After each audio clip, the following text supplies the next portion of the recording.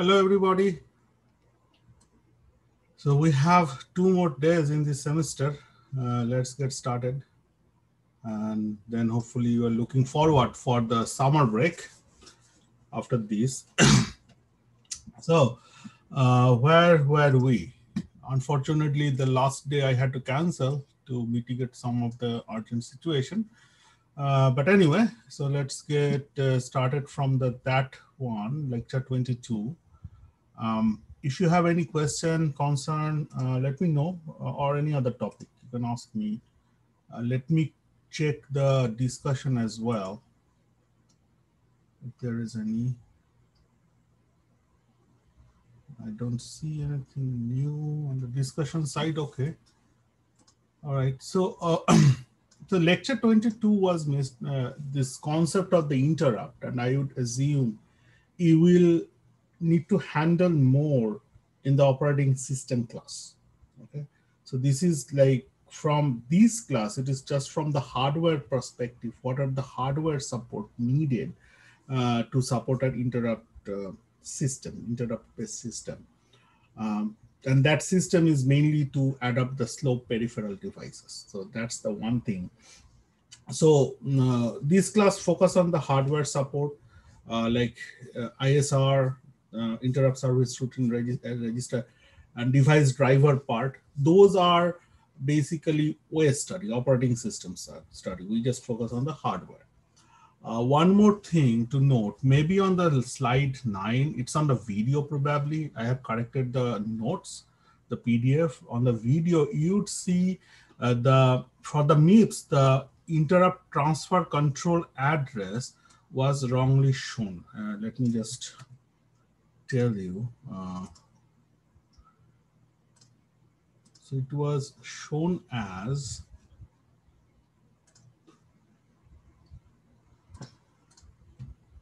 this, which is not correct. This means actually in the 32 bits is 08 something, right? So the actual one, so this is wrong. This is wrong. The actual one is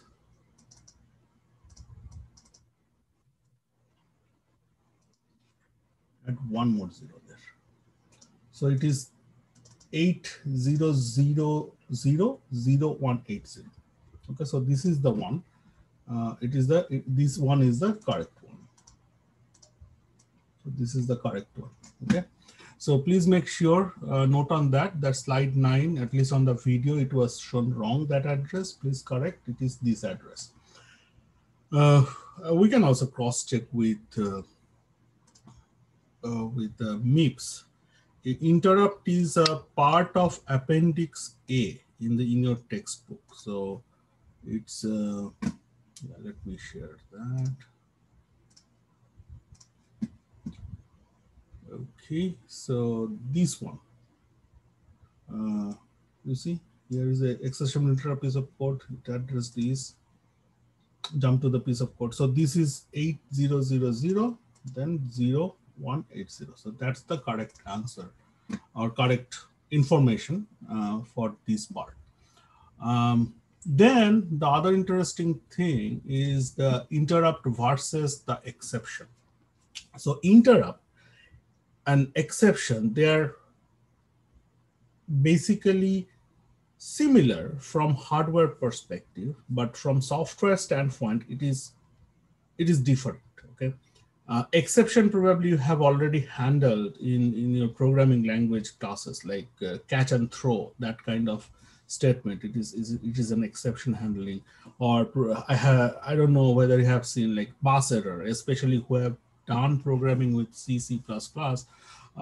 One common error is the bus error, another whatnot. So exceptions are the processor generated interrupt. So interrupt, in a loose sense, they are supposed to come from the external peripheral devices. But when a processor generates an interrupt for itself, it's an exception. For example, divide by 0 is an exception. And in the program generated exception is that throw. you throw some objects. So that's an exception, and that interrupt service routine, all this involved in that process. And that's why you probably heard that don't use exception, the catch throw, to implement functionality. You have to use catch and throw for gracefully handling the exceptional situation. So it is for exceptional situation, but don't use it for the programming, like functional implementation for that. It is never meant for that one. Okay, saying that, so we were supposed to do reviews today and next day for the finals. And there is this discussion topic. Okay, let me share again. Okay. Anyway, before I jump to that part about the final exam and discussion, all this stuff, is there any question for me?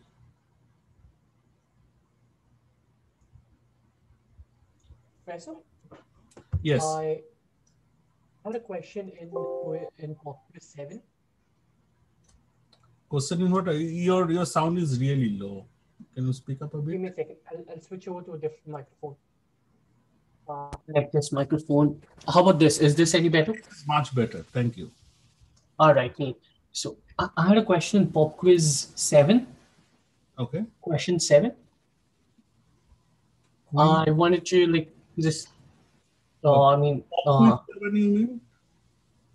Pop Quiz 7. Yes. Question number 7. Okay. Pop Quiz 7. I really need to get to your case. Let me go there. Can I just share my screen? No, that's fine. I can check. All right. Rahul. JKL. Rahul. Yes, Rahul, which question? Question number 7. So I was hoping like I'll tell you the method that I use and you could point out the error in my method. Okay, that is the question saying that general multiplication algorithm is modified to minimize the number of addition operation of product. The register of a product register by swapping the multiplicand and multiplier values in such modified algorithm for a 8-bit unsigned multiplication, how many times the product result would be increased to reach the multiplication result. Okay. Actually, Professor, I think I understood this. I realized where the flaw in my thinking was with this question. Okay. So did you get that general note there, right? The explanation. I did. Yeah. Okay. I got the note, and more importantly, there was something that the way I was thinking that I didn't realize what was blocking me. Okay. And I realized what was blocking my thought. Okay. So good. So that's good. Thank you. All right. So.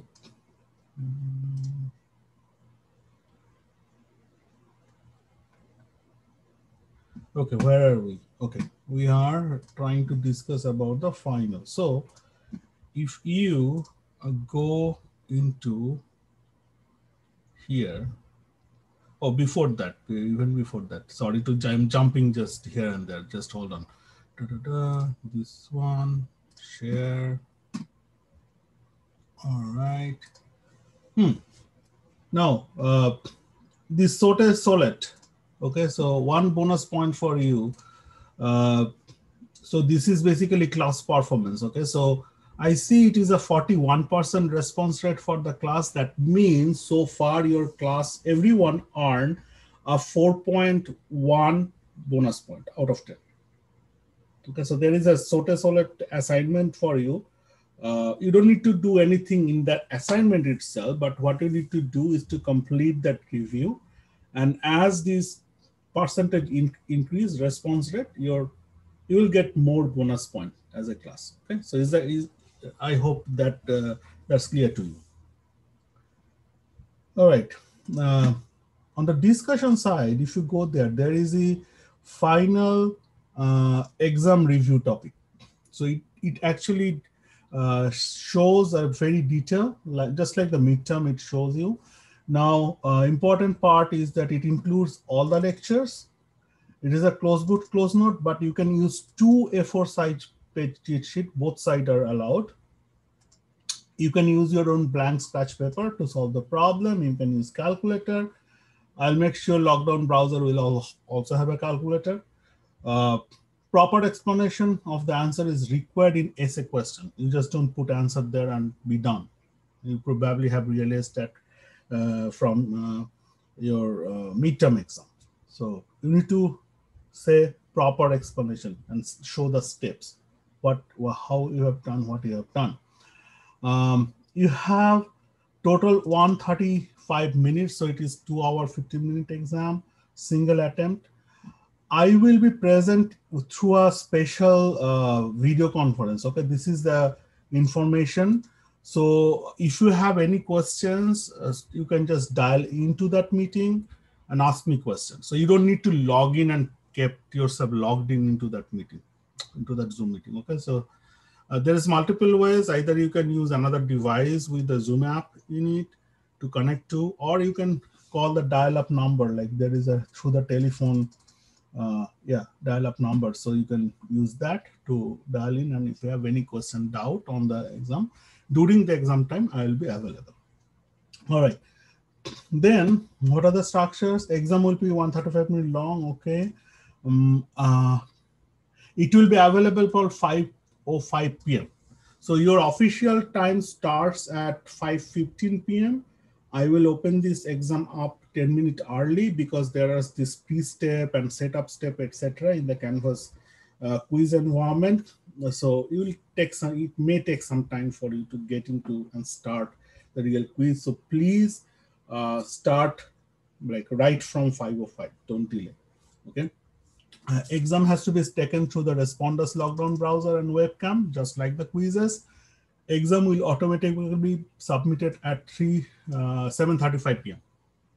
Okay, so start early. Need to spend some time to start in the Lockdown browser. Okay, and I have turned on the scientific calculator in the Respondus browser. This may help you, or you can, as I said, you can use your own calculator and what your calculator app in your phone. That's fine. There will be 70 pop quiz style question, total worth 110 points, 40 1-pointer, 22 pointer, 10 3-pointer, and 4 problem. I think 3 it should be. I need to check that. Okay, I think this is a mistake. This is 3 problem solving. 60. It's probably a little bit. Okay, I'll update this. Okay, but I believe there are 3 questions or 4 questions. Okay. Anyway, there is a one practice final exam. Okay, so you can look at that exam. It will be in the same format, like that. Like if it has 4 essay question, then final will have 4 essay question. But I'll fix it. Okay, I'll fix it. And then, as usual, this practice final exam is 1 attempt only. It's to give you the test what is coming in your way. Please attempt that only if you have prepared yourself and ready to study the answer. Okay, so please make sure you done it with enough preparation. It will be available from tonight from 7:15 after the class time is over until May 19 this month, so you can attempt that anytime in between. All right, question?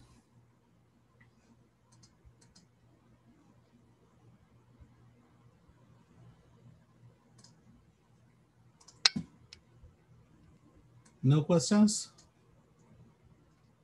Okay. Why don't I just see what is there in the practice exam?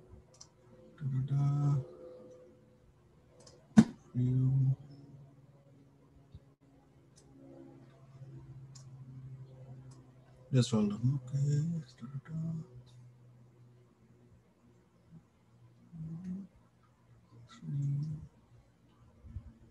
Yeah, there.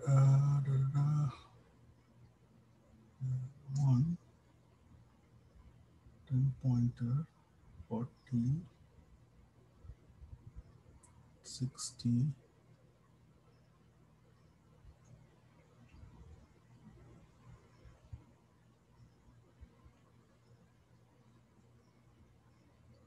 Hey, I need to check that. I think there are 5 essay questions, maybe. Okay, I'll update the information tonight. Okay, just make sure you review that. Okay. Other than that, what else? Oh, by the way, that final exam discussion, please make sure you put your choice of topic if you want me to discuss in next class. You can bring up topics this class too. It's entirely up to you. I was hoping that I'll see some topic review request in this discussion, but there is none so far. That's okay. You can bring it up front. Then why don't Professor? we? Yes, Rahul. If you're still taking topic suggestion, could we could we cover the clock cycles of various different module elements that we've studied, or circuit elements that we've studied? Clock cycles means what? Like what I exactly? mean, different elements take how much clock cycle to work. Like, if we are given a circuit, okay, from by looking at the circuit, how can we identify what the clock cycle of the entire circuit is? Okay, so for that, so you are mainly talking about, I believe, in the multiplication and division circuit. That's where we dealt with the sequential element in the computing system. Uh, and other than that, everything else is a combinational circuit. You add a subtractor. They're all combinational circuit. That means there is no clock involved there. Ah, okay, interesting. Right, there is no clock involved. So only for the multiplication division, you see that these we have this register concept, and that I explained in previous class, that it takes clocks to complete its given operation. Either you are loading a data into it, or clearing it up, or whatnot, or shifting by 1 bit to the left, or shifting by 1 bit to the right. Uh, so you really need to understand the algorithm of it. Like for your level, this class, it will be roughly the number of steps that flowchart takes you to complete that operations. I see. Okay. Okay. Now, okay, let's do some pop quiz then. About you go to your I just published the pop quiz number 8. Please go to your canvas, find out pop quiz number 8, and make sure you hit to this poll yes once you are ready to put the passcode in it.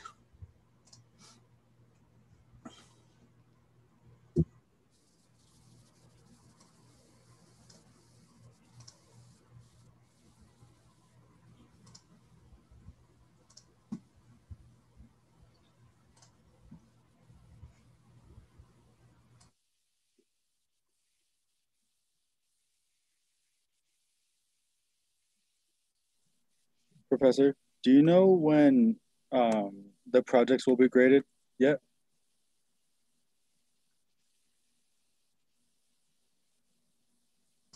Yes, projects are already graded by the grader. I need to find some time to review those grades.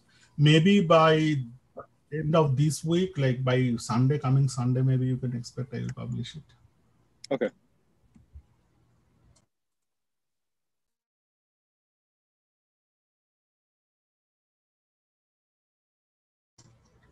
Okay. We have 16 of 17 said yes, ready for the passcode. All right, let me 17 of 17. Okay, okay, here the passcode.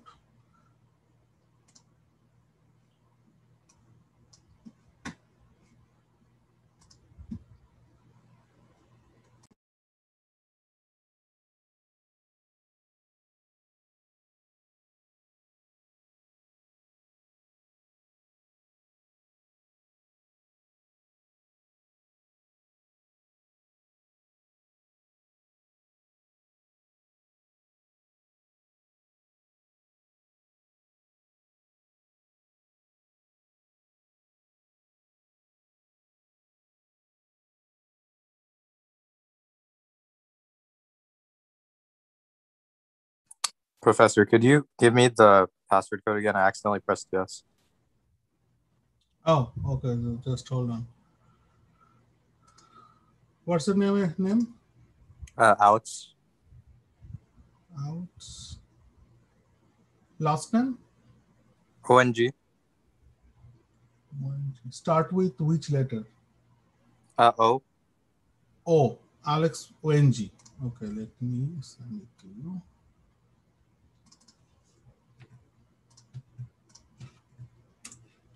Did you get it? I send it over chat. Yeah. Okay.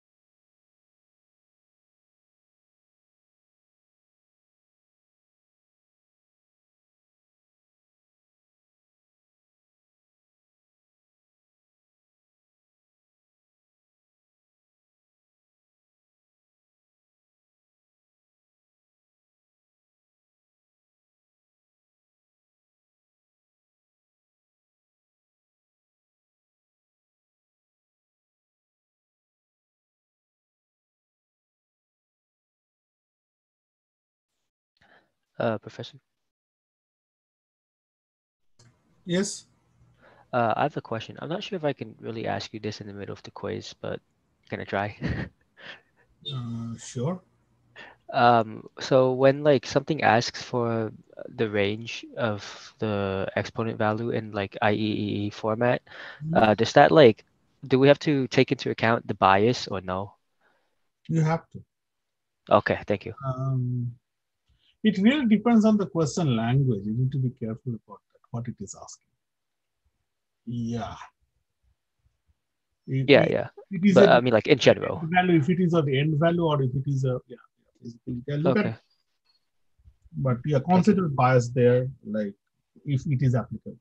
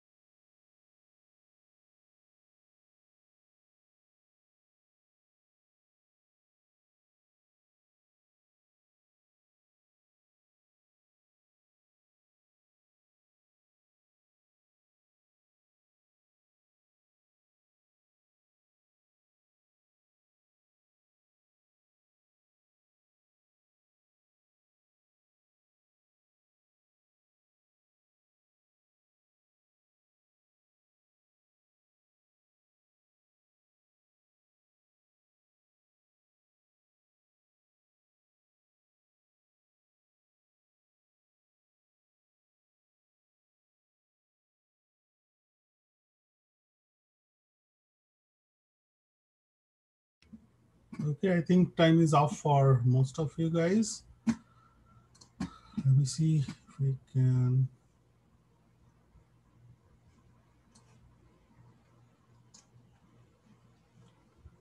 Share. So here is your quiz statistics. 63% average in class with high score 100%, low score 30%, standard deviation 1.09. This is the distribution. Yeah, this is concerning anyway. Oh, okay. So okay, I think I need a pair of glasses on my. I'm getting old. So this is 4 problem, 2 problem with 30 points, that is 60, 1 problem with 20 points, 90, 1 problem with 10 points, that's total 100. Sorry, total 90. Yeah, 60, 80, 90. Okay. And 110 point both the 70 quiz, pop quiz style question. So these are your practice midterm final exam will have the similar setup. Please make sure you take it as you are you think you are done with your preparation. Any questions so far? Once you finish the practice final exam, you can't access it again, right? No, you cannot access it again. Okay.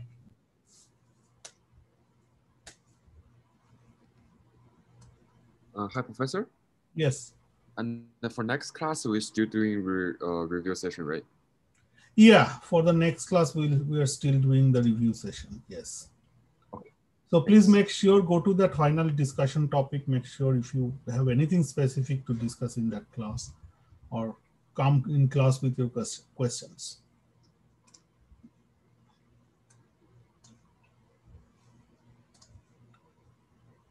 Okay. Then let's do this thing. Let's conclude at least our class officially this today, and next day will be review, and yeah, and we'll have more informal discussions there. So let me share my screen, and what I called is a grand finale, but anyway, that's maybe exaggerating thing. So what we have learned, like we had an interesting journey in this throughout the course, where we basically learned that we are it's kind of an like trying to look at the programming at the very basic angle, basic level, that how do we want to communicate with a computing system. We started with that one, and basically then we learned, okay, there is something like an high level language which through the compiler it translated into the assembly level, and assembly level we can program it directly as well, and assembler takes it to the machine code where machine understand what to do. And in the assembly level we did some programming extensively in this assembly level, and we know how to write code in that. So in a sense it is more like it's basically saying that how to communicate with computers. So that's the basic theme line that we did in this course throughout, at least in the before the midterm. So after midterm, we changed our gear, and also when we started with some sort of like overview of a computing system, and then after the midterm, we had this little bit dive down onto understanding that how really those arithmetics are done inside a computer. If you take 147 from me in later, like next semester or so, we will basically start from this point, and you will see we'll have same picture there. We are starting with these, and then in this class we dive down little deeper into the ALU. We'll go a little more deeper into that in the 147. We'll see how the register file is constructed out of this logic gate. We'll do that. We'll see how the control unit operates and what it does with a given program. And we'll also see how the memories are constructed there. And in fact, we have this project in that class, which actually builds to build a tiny processor, working processor, which can run a program like a Fibonacci number generation or other different types of programs it can run in a simulation environment. Not really, you will not be dealing with real hardware electronic component in that. It's more like a simulated environment, and you are actually stitching together, describing these hardware connections and etc. And then you can simulate this that processor, tiny processor, with a given program, and you'll see this is crunching the result. For example, Fibonacci number it is giving out. So that's very interesting project. So we'll do that. And my 147 class is lab heavy, project heavy. In fact, I believe half of your grade point depends on the projects. So we basically had very hands-on approach there in that class to understand the computing system in detail.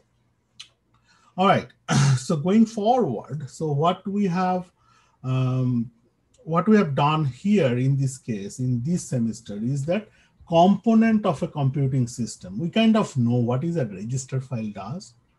We know what the ALU does. We kind of know what the control unit does and what is the function of the memories in the whole system in context of the whole computing system.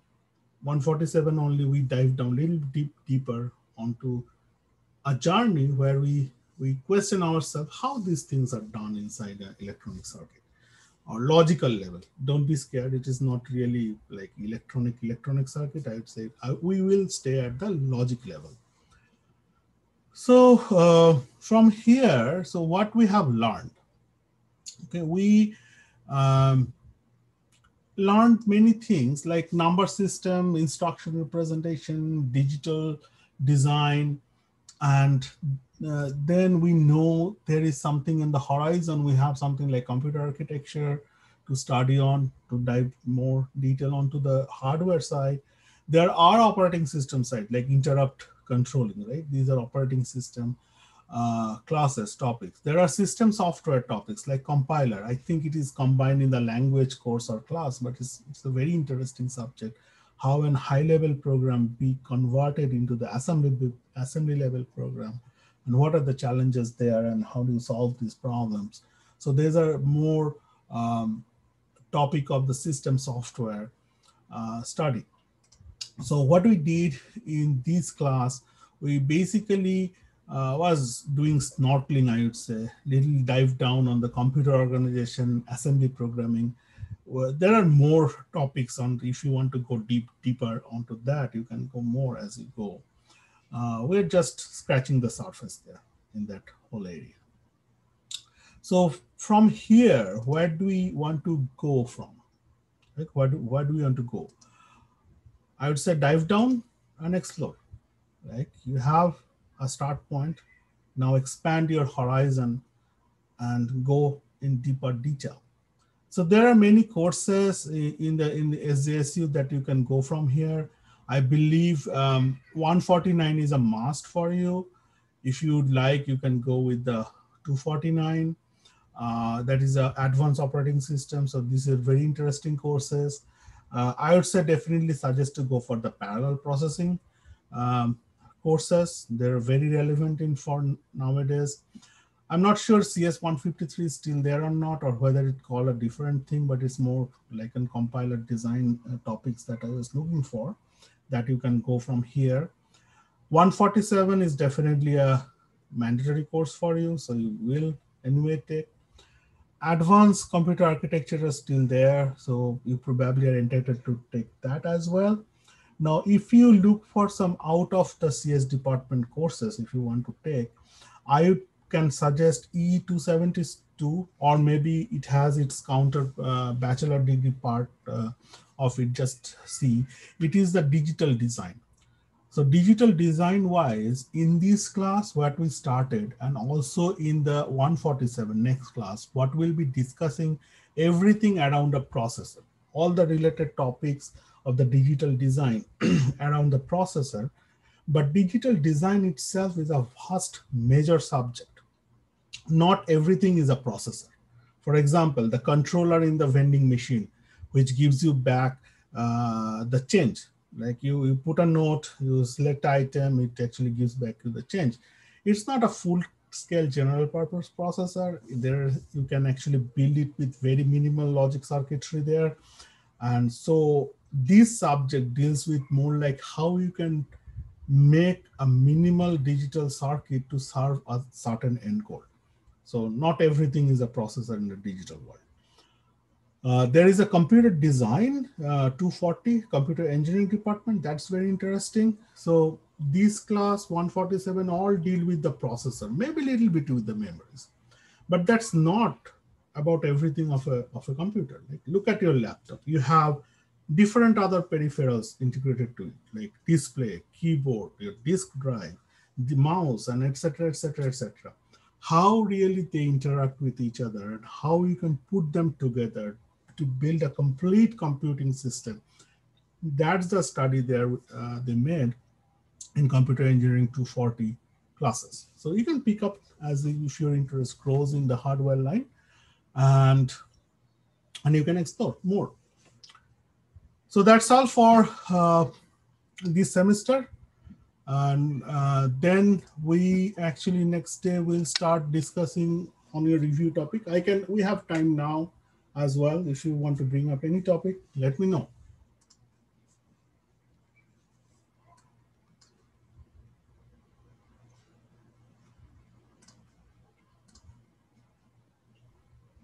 Professor, I had a question about the quizzes. Yes. Are you planning to unlock the answer explanations from the previous quizzes? I have unlocked, I think, everything. If you do see something is not unlocked, please let me know. Okay. I think when I looked at the pop quizzes, some of them, or at least the recent one. Yeah, I think quiz 7 I opened up today. I thought okay. Also, did I? Yeah, it's also opened up.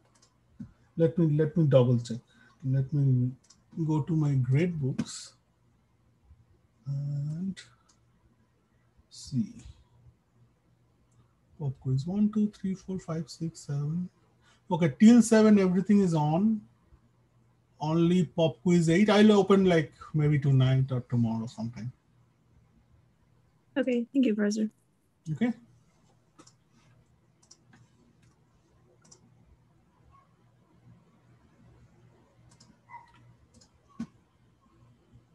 All right, if there is no more question, then we can say good night today, and then you please keep on studying for your final and come up with all the doubts, questions you have, or any specific topics you want me to focus on the next